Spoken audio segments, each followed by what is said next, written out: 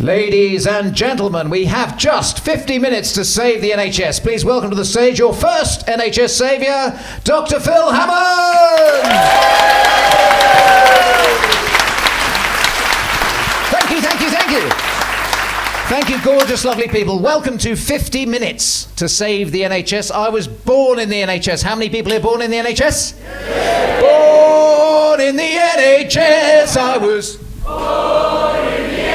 Louder! Born in the NHS. I was born in the NHS. This will be interesting. Born before the NHS. I was born before the NHS. Big round of applause over there. Wow. If you were born before the NHS, you'll know what a marvel it was. Before the 5th of July 1948, we didn't have universal healthcare. People were frightened of calling the doctor. Overnight, we had universal care free at the front door, paid for out of universal taxation. And one of the reasons it's in trouble now, it's a victim of its own success. When it was started in 1948, half of us died before the age of 65. Now, 1 in 3 people born today will live to the age of 100. Yeah. Person who lives to 150 may already have been born. I don't think it's you, sir. Don't be too disappointed. But the point is, we are living longer and longer with diseases that previously would have killed us, and that's one reason why we're slightly overloaded. West Streeting and the incoming Labour government have said the NHS is broken. If you think it's broken, say aye. Aye. If you think it can and should be fixed, say aye. Aye. And if you think Labour and West Streeting are the people to fix it, say aye. Aye. Oh, who can that be? Who can that be behind the curtain, I wonder? Could it be only the second woman in history to be both chair and president of the Royal College of GPs? GP for 40 years, she set up revolutionary clinics for addiction, for gambling addiction, and to help NHS and care workers with mental health issues.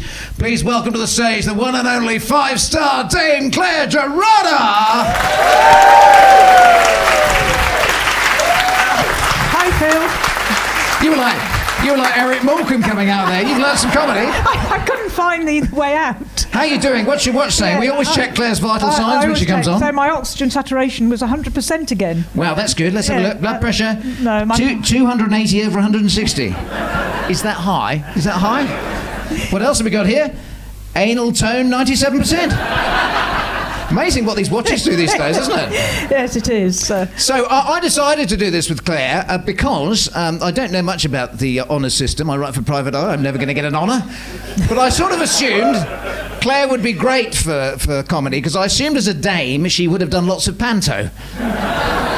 Turns out she's not that sort of dame. Why did you do this show with me, Clare? He knows I'm not that sort of dame. So when I got the email, it was just before Christmas, from Phil Hammond to come and talk about the NHS at the Edinburgh Fringe. Of course, I said yes, thinking that he was the Tory MP, Phil Hammond. And then... You said yes to boring old spreadsheet Phil? Yes. So would you rather have done it with him or TV's Dr Phil? No, it's been fabulous doing it with you, Phil. It has been fabulous, yes. But we do have a slight legal requirement before we start. Clare and I both still registered with the GMC, only one of us still practices, but we need to know your resuscitation wishes should someone collapse in the audience today. We've been watching you on the way in, and we reckon one cold snap could wipe half of you out. Or a heat wave. Clare, you've done some research. Have you found where the defibrillator is? I have. I've actually asked all the staff every single day whether they know where the defib is, and only one member of staff in over 2 weeks has known. And what's worse than having no defib is not knowing where the defib is. And I bet none of you noticed where it was. It's actually just down at the bottom of the stairs. Excellent. Well done. So let's just have a quick round of applause. Those someone wants to collapse today. If you'd like either Clare or I to try to resuscitate, you say aye. Aye. Okay, and if you just want, oh, fuck it, leave me, let me die in the corner, say aye. Ooh, that's the most we've had. It is. Now, here's a slightly trickier choice. I've been doing these shows since 1990, and during my time at the Fringe, 17 people have collapsed during my shows. Haven't been able to save one of them yet. But you've had slightly more success with an out-of-hospital arrest, haven't you, Clare? I had one at Waterloo Station. A man collapsed and I did the full works. Okay. Thomas's is only across the road, so yeah. Saved his life? I saved his life. Right, okay. Well, bearing that in... Yeah, so you can clap if you want to. Not too much applause, that's how fascism started. Arnold Brown. That's an Arnold Brown gag, by the way. So, slightly harder question for you now. So, in the event of your collapse, who would like TV's Dr Phil to try and resuscitate them? Say aye. Who would like Professor Dame Clare Gerada to try and resuscitate them? Say aye. Aye. Shit, every time. Thank you. So let's now segue effortlessly into assisted dying. Yes, because this is a comedy programme. This is a comedy programme. Now, we're not suggesting that assisted dying is a good way to save the NHS. That would be slightly mercenary. Particularly there's a bloke in here reviewing it for the British Medical Journal. However, what we are saying is how many people here, when they get towards the end of their life, would like the opportunity to turn themselves off? Those in favour say aye. Aye. And who would just say, no, leave me be, I want to go on as long as I can watching Cash in the Attic on a loop until I'm 147? Say aye. And that's fine. Do you remember the good old days when we could agree to disagree in a slightly civil manner? Where do you stand on assisted dying, Claire? Yeah, I'm in favour of assisted dying, and I think we'll actually be the first generation that can choose the time and the place of our death. OK, and you've been involved in negotiations in Jersey, haven't you? Yeah, I'm involved in Jersey Healthcare, and they've just passed through their parliament to make assisted dying legal. It still has a way to go, but it will soon be available. So we won't actually have to fly to Switzerland, we can just go to Jersey? No, you have to live in Jersey for 5 years before you're eligible. Shit, OK. If that doesn't kill you first. Anyone here from Jersey? No. OK, so... In the meantime, we're all stocking up in our just-in-case drugs bag until we get assisted dying. Who wants to know what's in Claire's just-in-case drugs bag? Say aye. Because we can't do diamorphine anymore because of shipment. What have you been stockpiling for your assisted death, Claire? Well, I've been stockpiling HRT cream. On the basis that if I sort of lather my entire body with it, and then if you come to Phil's show this afternoon, he'll teach you how to pleasure yourself. And so what more fabulous way to go than with an orgasm? You die with an orgasm. Those in favour of dying with an orgasm, say aye. Has there actually been a randomised controlled trial of this, Claire? Any proof? Not yet. I put a grant application in. And I'm looking for recruits on the way out. So anybody wants to sign up? I'm definitely signing up. Can you accept men? Because as a man, I want to die moist. Who wants to die moist? Say aye. You do actually. Everybody dies wet. Do they? Yeah, we all die wet. Well, because at the end of life, when you've just died, you excrete bodily fluids. So poo, pee, and saliva. This is a comedy programme, I promise you. Right. So even if you haven't eaten anything for ages, you do a pee and a poo when you die. Yes. I didn't know that. Yeah. Well, now you know. If you've ever been around somebody. Everybody dies wet. Wasn't that a B-side for R.E.M.? So I've been stockpiling hallucinogenic mushrooms. I've decided when I die, I want the works. I want mushrooms, I want some cocaine, I want some heroin, I want one of those virtual reality headsets that makes me think I'm in Acapulco, and I want to listen to the Pet Shop Boys. Those in favour of going out with a bang, say aye! Well, I think we should be able to do that, do you not? Yeah, I do, absolutely. The reason, actually, seriously, I'm in favour of assisted dying is that, like many people here, I guess, I've had to nurse a relative at the end of life, and it's just gone on a bit too long. Anyone been in that situation? Yeah, and it does, doesn't it? And it happened to... if you've been to see my previous shows, you'll know that I've had two dads. My first dad, Barry, very sadly took his life at 38. And then I was really lucky to have a second dad, Stan, who was a West Country builder. And he was just the best stepdad in the world. He used to go to Steve and I, do what you're good at, do what you enjoy, and try to be a decent man. Isn't that lovely advice? If every young man had a parent like Stan, I'll tell you, we'd be in a much better place now. We wouldn't have that hate and violence and riots and stuff. Though those in favour of Stan-style parenting say aye! Aye! Stan, rather sadly, got pancreatic cancer, and we know that, you know, Steve Jobs couldn't even buy his way out of that one. And we nursed him home. He had a lovely palliative care team. It was all fine, but because he was so fit, he just went on and on and on. 6 to 8 weeks of really unpleasant, low-quality living. And he pleaded with me to speed it up. And, of course, I couldn't. All I could do was do a show about it. So I did a show about it, and I performed at the Pretty Folk Festival. And this farmer came up to me afterwards, and he said, Dr. Phil, I heard what you said about your stepfather, Stan. And that rang bells with me, because that's what happened to my father. He was a farmer, he was tough as old boots, he got cancer, it took him ages to die. He went on and on and on. He was just a dry old husk of a man at the end, and we thought that is not humane. That is not happening in our family ever again. So we got together, one big farming family, we got around the conference table, and we came up with this ideal that we call cling film assisted suicide. I said, what does that involve? He said, when people are close to the end of death, not before that, when they're close to the end of death, what we do is we wrap them lightly in a sheet of cling film. If they want to pull it off, they can, or they can just leave it be and die that bit quicker.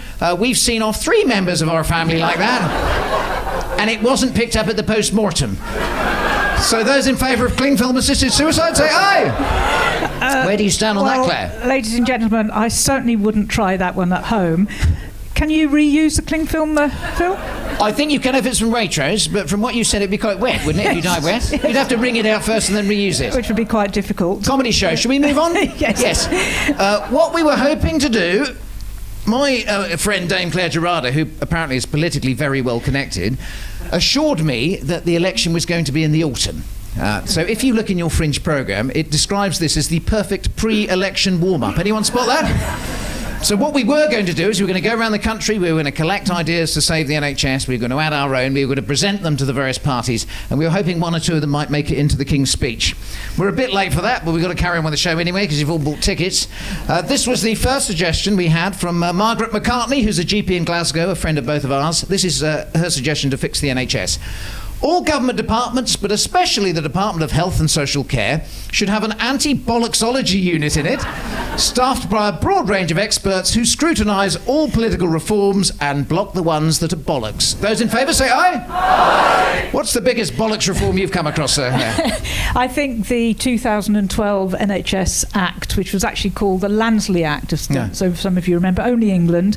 And what happened was Andrew Lansley, who'd just come in, having promised no top-down reform, basically did the biggest reform, and I use that word lightly, that has ever happened in the NHS. So big you could see it from outer space. And he's literally got a hammer and smashed the health service, smashed medical education, smashed Public Health England, and basically we're still living with the consequences now. Do you think it affected our pandemic management? Oh yeah, absolutely. Well, it built in competition right into the heart of the NHS. Of course, the pandemic management had to have cooperation.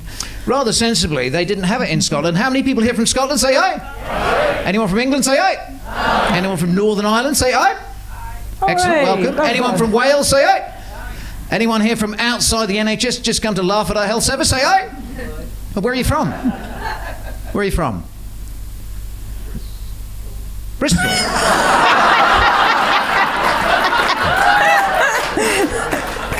Shall we move on? That's NFB normal for Bristol, as well done. Beautiful, outside the NHS, lovely. It is interesting, because in Bristol they've outsourced 75% of their cataract operations to the private sector. So 75% of NHS cataract operations get done privately. So you could argue that bits of Bristol are outside the NHS, but we're going to move on. I want to know really why the election was early, because it just really confused me, because that tiny wee bloke who used to be Prime Minister, what's his name? The one who called it early, he took over from the mad woman with the blonde hair who couldn't outlast a lettuce, and she took over from that great big posh bloke who was like a Catherine Wheel of sperm and lies. Remember him?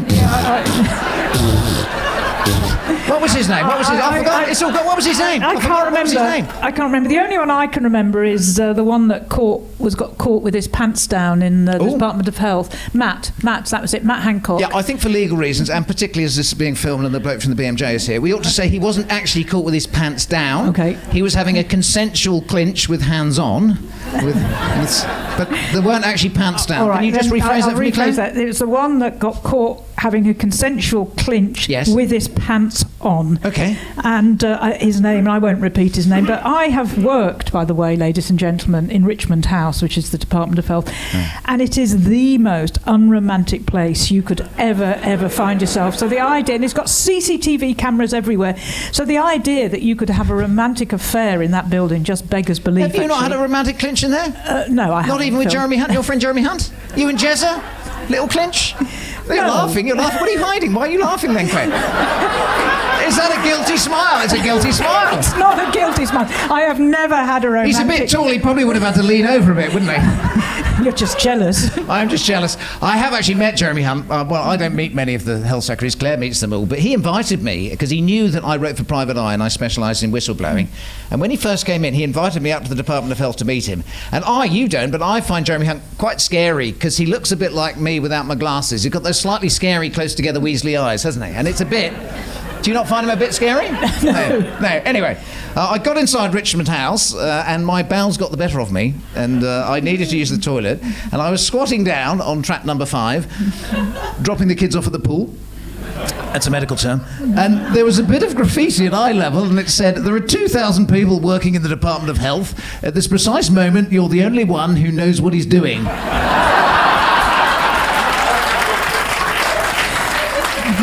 Do you think that's fair enough? Top-down reform doesn't work. You can't control something as complex as health from the top down. What we need is a B-Day revolution from the bottom up. Do you not think? Absolutely. So how would you do that, though? So say, because Rachel Reeves, very helpfully, has said there's no more money either. So if we stuck with the existing envelope of money in the NHS, could we transfer some of it into the community? Would it make a difference? Oh, it'd make a phenomenal difference. So at the moment, I'm a GP, and GPs do about 80% of all activity in the NHS for around about 6% of the budget. And we have to start shifting that resource away from hospitals into primary and community care, because there isn't going to be any new money. And actually, if we do that, we'll deliver more healthcare with better outcomes and at a cheaper cost. Is there good evidence that if you invest in primary care, you get better health outcomes? Oh, there's phenomenal evidence for around 70 years. There's been unbelievable evidence that if you have the more GPs you have per head of population, the better the outcome. And I used to have a little prop, an apple, but Phil ate it. I've left your apple behind, Claire. No, Phil ate it, and it's probably going rotten.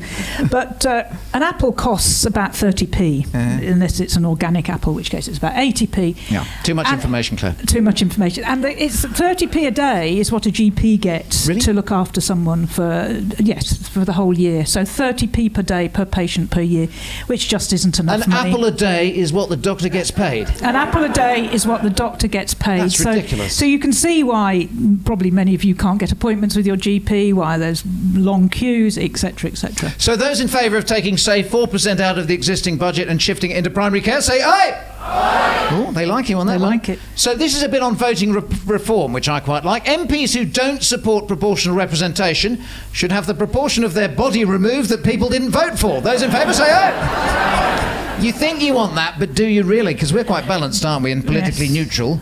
As we are. In your red jacket and mates with West Streeting. We're very politically neutral. Anyone who supports proportional representation should be forced to spend the next 5 years in a bottomless pit with only 92 Reform MPs for company. It's not so good now, is it? You think you want it, but that's what we would have had. It is. You know, I used to be in favour of PR till this election. Yeah. And actually this election, when you see how intelligent the electorate were in doing tactical voting, and I think we've got a government that's actually going to be able to deliver change rather than chaos. Do you think having decent, compassionate people in charge who tell the truth, will that make a difference? Phil, I do. The NHS has always done better under a Labour government. And this isn't apolitical. It is apolitical. It was going to be before the election, so as you see, we had to be neutral. Yeah. But it has always done better. I have slight concerns, if I might say, that having such a large majority on 34.7% of a 60% turnout is a bit dodge. And I remember Labour last time, who I think did really good stuff in trying to reduce child poverty, but when it started to go wrong, they adopted a slightly bullying, Stalinist hit-your-targets approach. So actually, I think probably we do need a decent opposition. But here is my suggestion to fix the NHS. I think, because I'm half Australian, voting should be compulsory, but also I think there should be a none of the above option. And in any constituency, if none of the above wins, then you don't have an MP. You spend all the money you would have wasted on an MP and all that back office stuff and all the ridiculous expenses on a community park in the middle of the constituency. And I bet that constituency will have better public health outcomes at the end of the term than one that had MPs. Those in favour say aye. Interesting. And also, if none of the above won the entire election, the whole of the UK would be a community park. Those in favour say aye. What do you reckon, Claire? I think you're taking a cheap shot at MPs. I think they do a really good job. Most MPs do a really, really good job. They're committed to their local communities. And actually, I think, they do a good job. Those who think most MPs do a really good job committed to their local communities say aye. All right. Not the most resounding one you've had, Claire, but there we go. I particularly like this. The Spectator hated this one. 2 days ago. People who shelter their money in tax havens can still order an emergency ambulance, but it has to come from the Cayman Islands. Those in favour say aye. There you are. Bloody lefty audience, bloody lefty whingers. And my comment to that is it would probably come quicker. Get in there, get in there. Gerada doing the gags now. It's odd, isn't it, that we think in this country we really demand first-class public services and yet we're not prepared to pay the taxes for them. How can we encourage people to pay more tax, do you think, Claire? Well, I think we should take pride in the fact that we can pay tax, that we earn enough money to pay tax to support others who can't pay tax. So it's a badge of honour for living in a civilised society. So how about we have tax pride marches? You go on a tax pride march and you actually wear your tax return on your T-shirt. Those in favour of that say aye. Okay, we're nearly getting there. Don't think they like that one so much. Well, I Phil. don't know. There's a few touchdoggers in there. I can, socialists, champagne socialists. We all are. Okay. All members of the cabinet and the medical regulators should be treated in the worst performing hospital in the country. Those in favour, say aye. Where do you stand on the Care Quality Commission? Because rather sensibly, they don't have it in Scotland. No. But the CQC, does it give us value for money? I don't think it gives us value for money at all. We spend, with on-costs, about £1 billion a year when you take in all the costs. And what do they tell you? They tell you what you already know, which is your building's falling down, you can't get the staff to manage the services you want to, and your patients don't get the care that they need to get. So, and for that, we spend vast sums of money. Is there any evidence that it improves care? No, there certainly isn't. There is evidence for inspection, and that it's mainly around very, very narrow areas, such as pathology, where you've got an absolute number that you can measure something against. But to have an inspection on something as complex as a hospital or even a GP practice, no. And it takes months to prepare, doesn't it? It takes 3 people a year to prepare or something ridiculous. Well, the average GP, we employ somebody full-time, all the time, just to prepare for the CQC? To prepare for CQC. But your hospitals will also have teams that are there full-time just preparing for CQC. So those in favour of taking the £1 billion off the CQC, all costs told, and giving it to something else, say aye. So what I would suggest, so most of the useful things I've done in private eye over the years have relied on very brave NHS whistleblowers, starting with Steve Bolson, who was an anaesthetist in Bristol, who told me far too many babies were dying or suffering brain damage after heart surgery. That led to the Bristol Heart Inquiry, and just about all the big stories I've done have involved whistleblowers. The trouble is, almost invariably, we take the whistleblowers out the back of the hospital and shoot them, whether they're doctors, nurses, care workers, even patients and relatives. So I say we take some of the CQC money, we have an office for the whistleblower. A, it gives the whistleblowers decent legal protection immediately, and also it investigates their concerns promptly. Those in favour say aye. Aye. Excellent. What would you do with your share of the CQC money? I think I'd invest in an office for the health and well-being of the health and care staff, because if we don't look after the staff that are meant to look after us, we're not going to get anywhere. Well done. As we're in Scotland, if we don't mention the fact that Scotland is different to England, so A, they don't have a CQC, and they've done something rather fabulous, haven't they? Scotland has, I don't know whether many of you know, have actually eliminated new cases of cervical cancer. I mean, that, this was something that's happened very recently. Yeah, give it First country in the world? First country in the world, and that is an amazing achievement if you think about the distress that cervical cancer causes. Yes, indeed, and they've done it with the HPV vaccination, and we use the quadrivalent HPV vaccination, which also dramatically reduces genital warts. Anyone here had genital warts, say aye?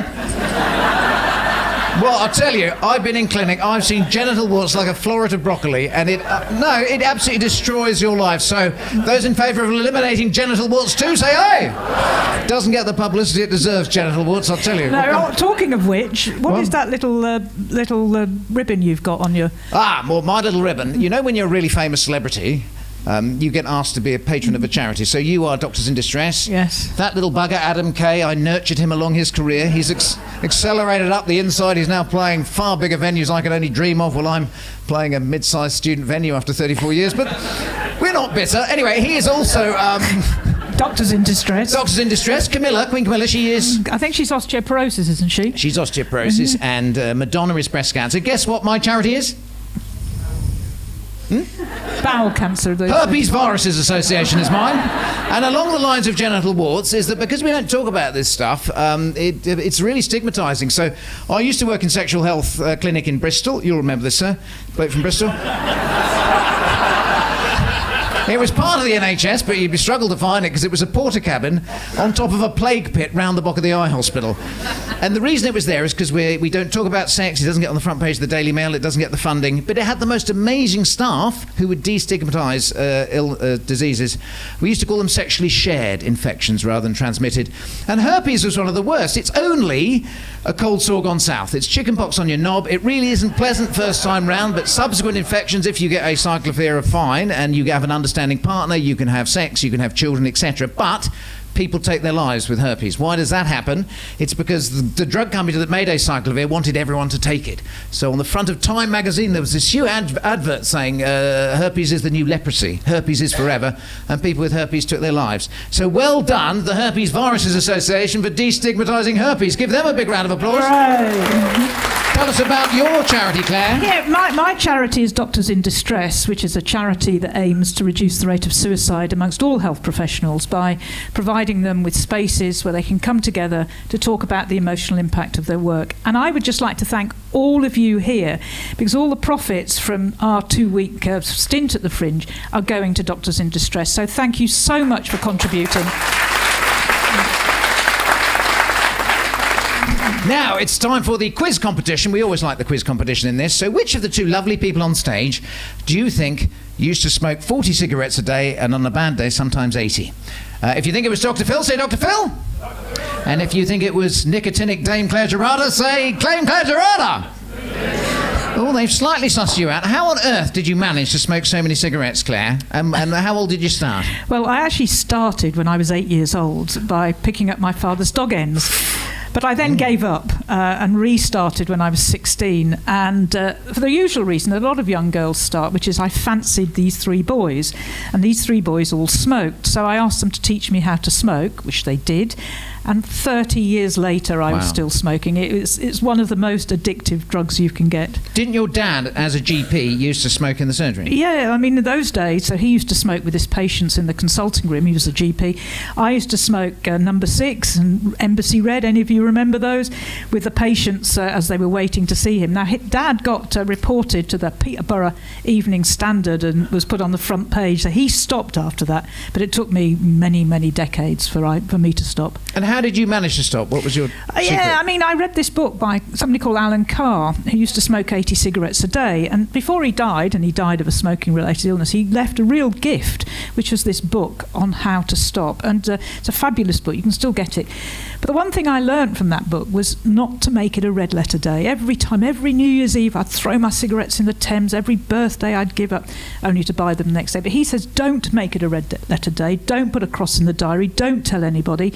Just stop. And he gives you some hints how to do it. And so that, to me, reframed my thinking of smoking as something that isn't special, that you just give it up. And do you think, because you're a smoker, did that make you interested in working in addiction services? Because you've worked in just about every addiction. And the thing that I noticed when I interviewed you for my Radio 4 programme, Doctor, available on BBC Sounds, is that A, you loved your job, but B, you told me that gambling was the worst addiction you've come across. Why is that so bad? They're all pretty grim, but gambling is, number one, it's, I think, the most stigmatised. People think it's a lifestyle issue, but also you can destroy not just your life or even your children's life, but your grandchildren and your unborn great-grandchildren in the course of a few hours. You can literally gamble away your life savings in a very short period of time. Because you said if you've got like 6 screens open online, you can get rid of £200,000 in half an hour, can you? Well, you can, and most people with problems with gambling have many screens open. And because I've been here, I've been watching lots of daytime TV. There's so much adverts around gambling that make it sound like it's fun. Now, of course, it is fun. But if you're spending more time or money, or somebody on gambling, then please seek help, because it is also the most treatable of all the addictions. Okay, what should people do if they have a habit? Just Google Gamble Aware and it'll direct you. So tell us, how many people here think that we have a personal responsibility to stay as healthy as we can, not just to have decent lives, but to take the pressure off the NHS? Say aye. Okay, what do you do, Claire, to stay healthy? Because now you've kicked your smoking habit and you look amazing. Well, what do you do? Well, I don't drink. Right. Before 11, that is. You do.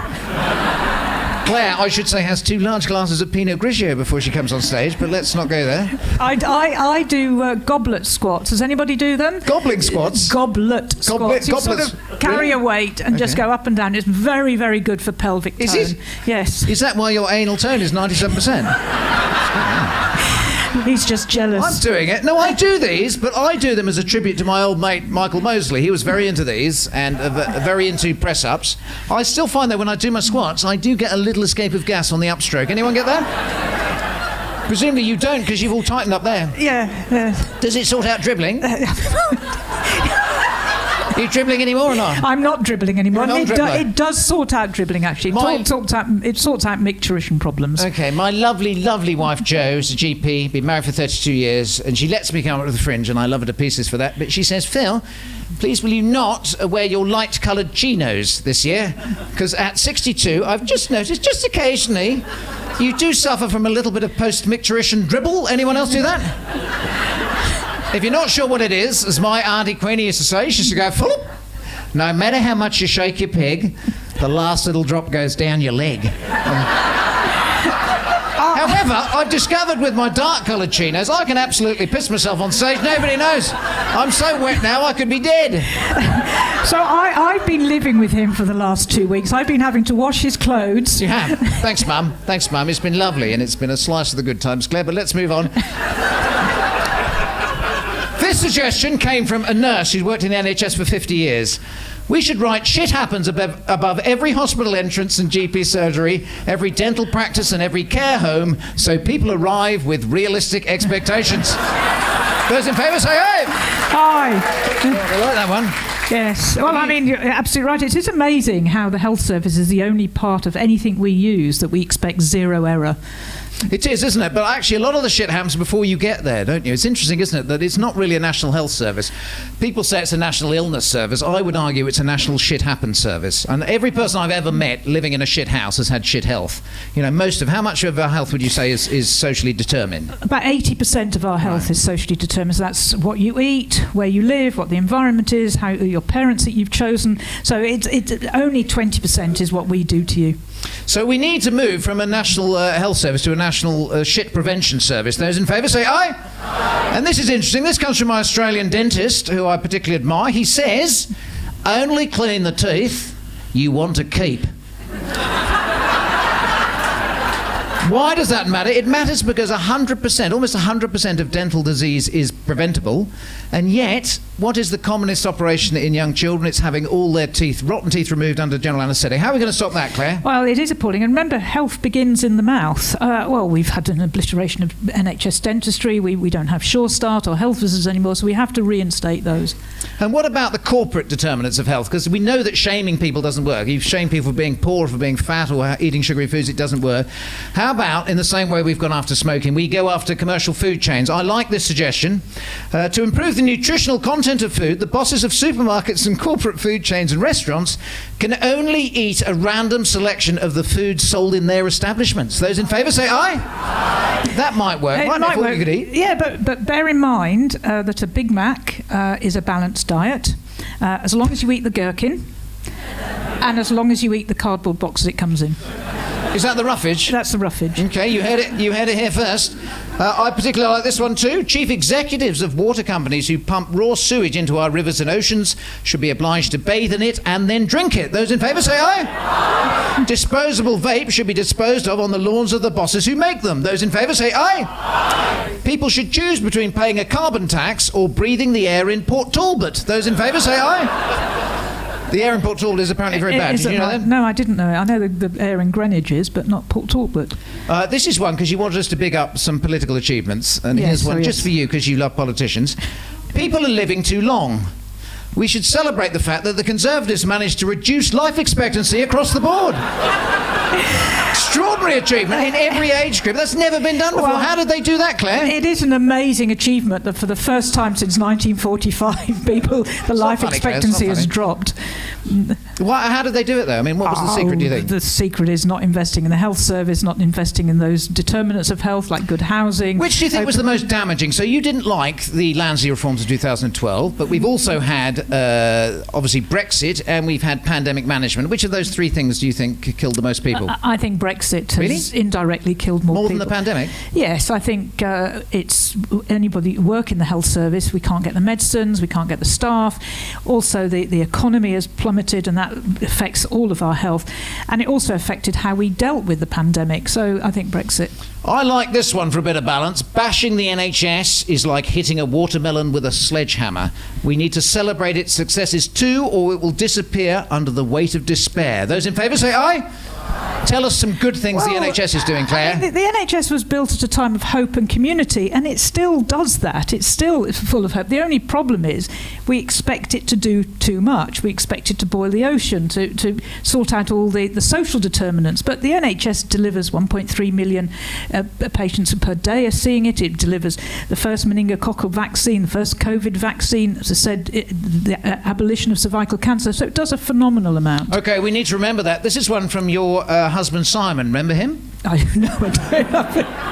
haven't seen him for a while. No, you haven't, have you? No. Turn the school run into an actual school run. Those in favour say aye. I really like that idea. And obviously we'd have to stop the delivery drivers and the 4x4s knocking the kids over, but it could work. What did you suggest to Blair and Brown all those years ago? Many moons ago, I suggested that on a child's 14th birthday that we bought them a bicycle on the state. The basis they'd be able to exercise, roads would be safer, and actually they'd stop stealing my bike. So those in favour of bikes for all 14-year-olds who don't already have a bike, say aye! We like this one. This is men's health we're moving into now, dangerous territory.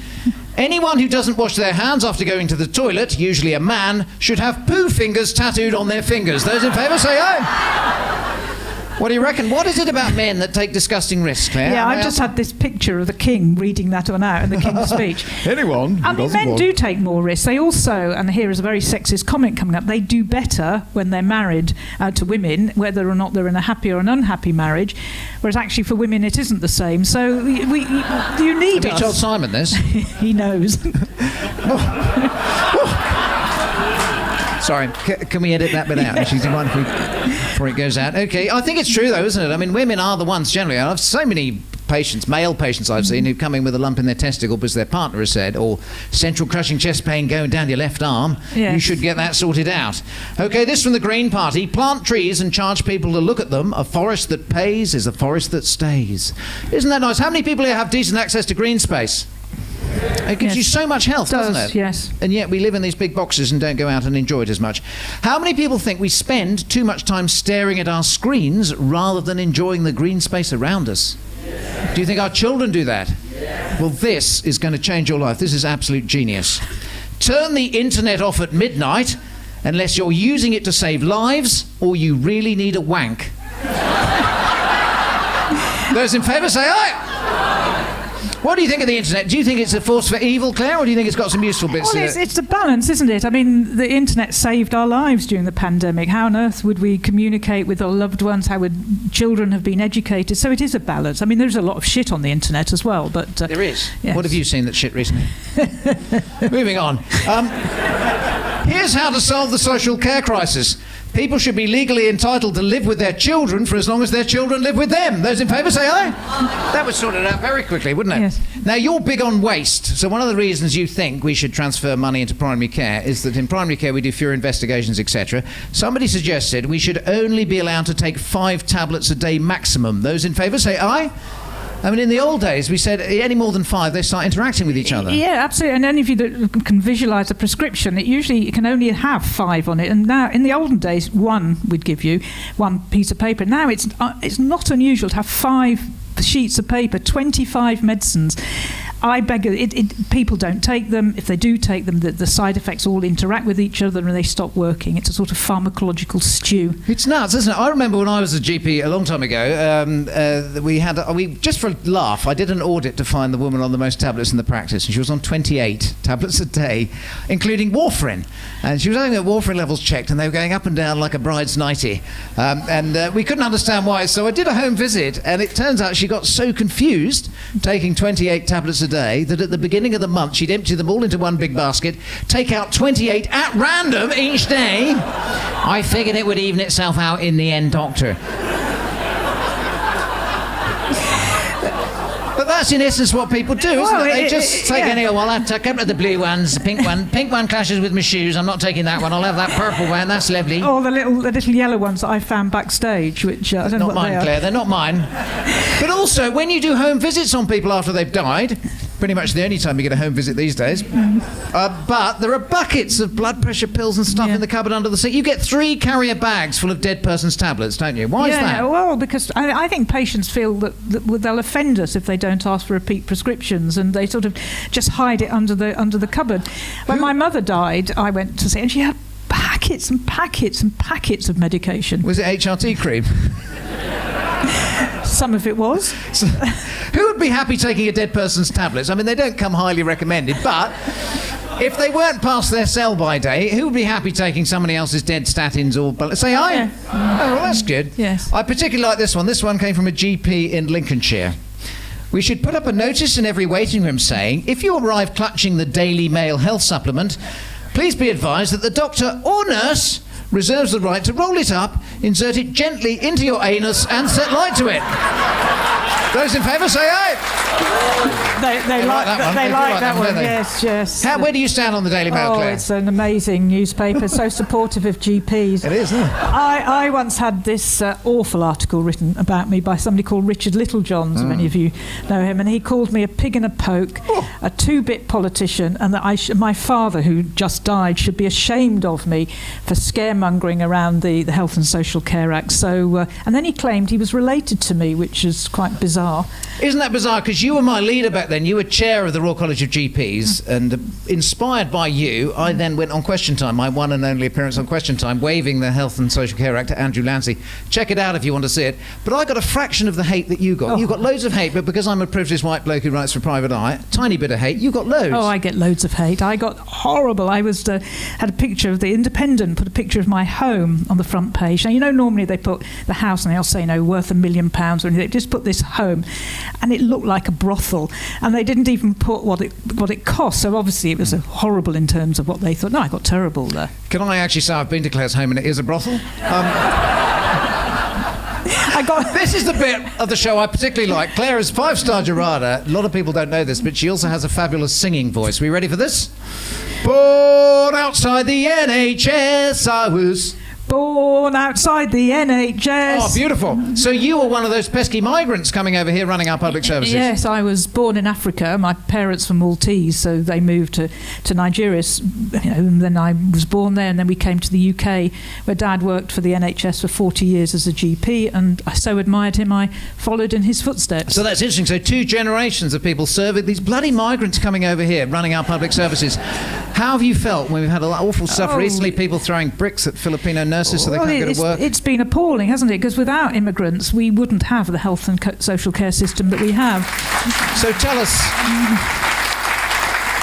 Put some numbers on that, Claire. I mean, how many people, how many migrant workers are there in the NHS and care around system? 60% of new registrants on the GMC are doctors trained overseas. Now, actually, that isn't entirely a good thing, because we're taking them from countries that can ill afford them. But without immigrants, without the contribution of the Filipinos, the West Indians, all of these people, then actually the system would fall down. And it's not just the doctors and nurses, isn't it? It's every level of the caterers, NHS. Yes. Yeah. So not only are we going to have a big round of applause to the migrant workers, we are going to show solidarity with them. Give them a massive, massive round of applause.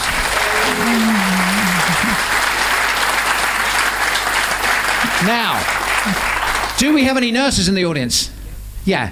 These suggestions come from Newcastle, so I'm just pre-warning you. But they are about nurses, so here we go. Trigger warning. Nurses typically lift patients on the count of 3. If they lifted them on the count of 2, they could save 33% of their time for other essential tasks. Those in favour say aye. Gosh. Who would like to hear another one from Newcastle pertaining to how to sort out the bed crisis? You ready? Okay. The bed crisis. Swap hospital beds for bunk beds. Bed crisis sorted. Would that work? Final one on nurses, which is Claire's favourite. I think it's a bit distasteful, but she makes me read it out every show. A nurse's uniform typically costs over £100. However, you can buy one in Ann Summers for $19.99, and it's wiped down. And I have actually been to Ann Summers. It's just down on Princes Street if anybody wants to go in. And you can actually buy a nurse's uniform. They're on special offer, and you can actually also get a men's nurse's uniform. Yes, and you said in previous shows you were going to buy us each a uniform for us to wear on our final performance, which is it. And where are they? Where is the nurse's uniform? Said you'd wear your frilly underwear, and you haven't worn it, so...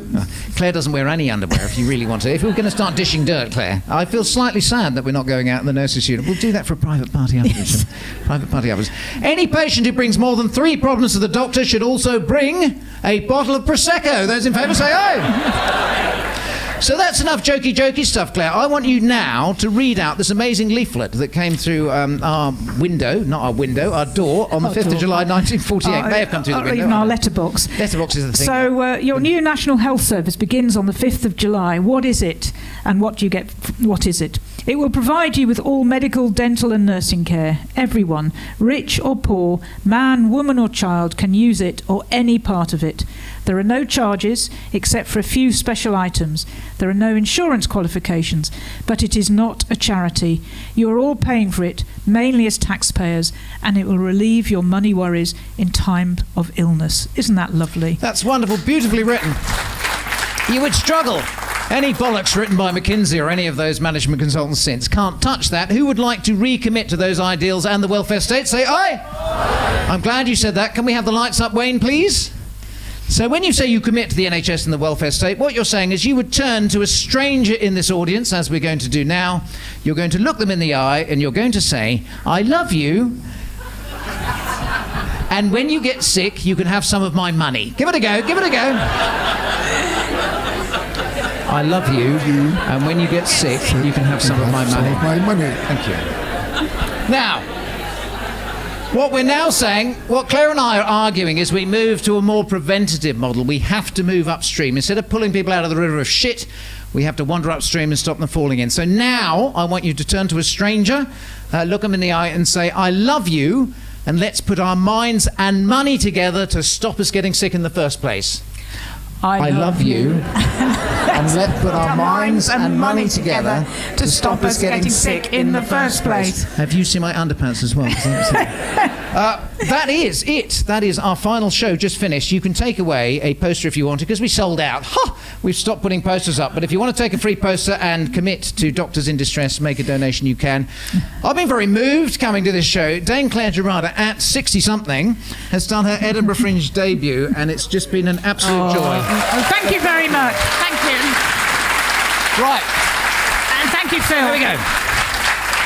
We're bang on now. So the best way for you to look after yourself and look after each other is to come to my other show, The Ins and Outs of Pleasure, which has about 20 tickets left. We'd be nice to see you there, but it's been a wonderful Edinburgh Fringe run. Thank you, Claire. Thank you all for coming. Thank you, Wayne. Good times. Thank you, Wayne, up in the box. Give Wayne a big round of applause. Take care. Lots of love. And if you feel brave, I want you to stand up now and do a goblet squat with Claire and I. If some air comes out of the upstroke, don't worry, that's perfectly normal. Bloody hell, that's good. That's nice and tight. That's nice and tight. Thank you very much. Good night. Bye.